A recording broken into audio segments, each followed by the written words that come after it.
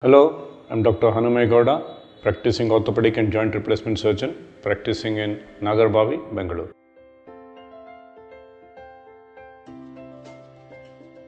Sacroiliitis is a painful condition in people which happens around their lower back. So what is the lower back? Now if we take the spine, this is the head part where the brain, everything comes up there. Then the spine goes down like this. And then this is the pelvis where we actually sit.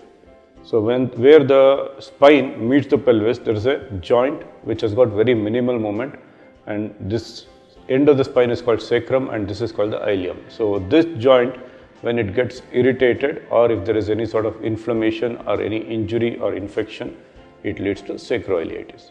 So what are the causes of this sacroiliitis? As I said, injury into the area, then infections in the area, then inflammatory conditions.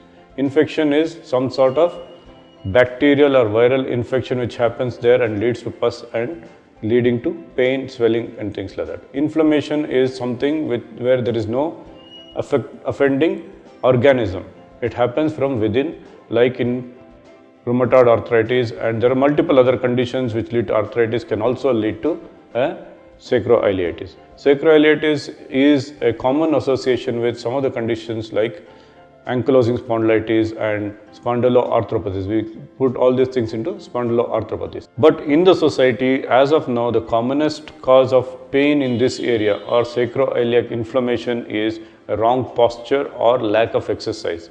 A wrong posture is when you sit for too long in awkward positions, you do tend to irritate it. More so people who have got a sitting job and sitting in awkward positions because of their demands of the job do tend to irritate the sacroiliac joint.